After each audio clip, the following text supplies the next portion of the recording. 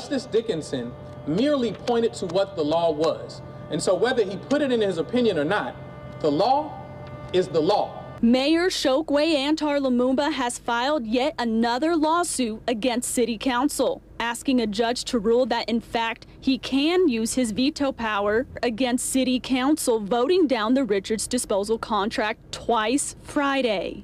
Now, in the final analysis, what he said is, I probably should not have said what I said, only because it wasn't before the court to address that issue.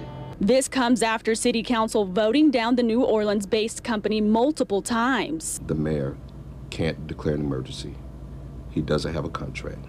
The judge already ruled that he doesn't have a contract. One council member responding to the lawsuit saying the mayor is acting in defiance.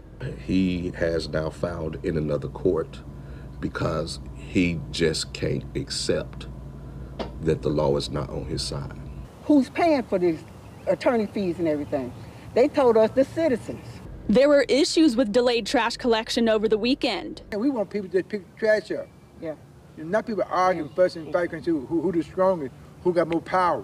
One couple on Flowers Drive says the trash talk is starting to leak into the community. Getting the trash was the most important thing. That's getting the trash right here.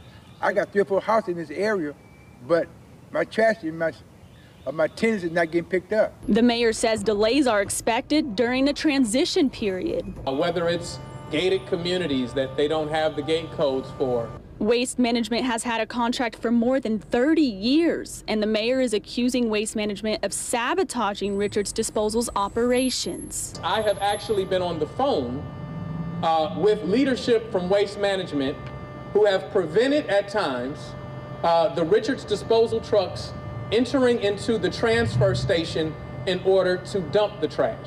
A spokesperson for Waste Management says any delays at the transfer station were caused by not following procedures regarding swipe cards and truck identification.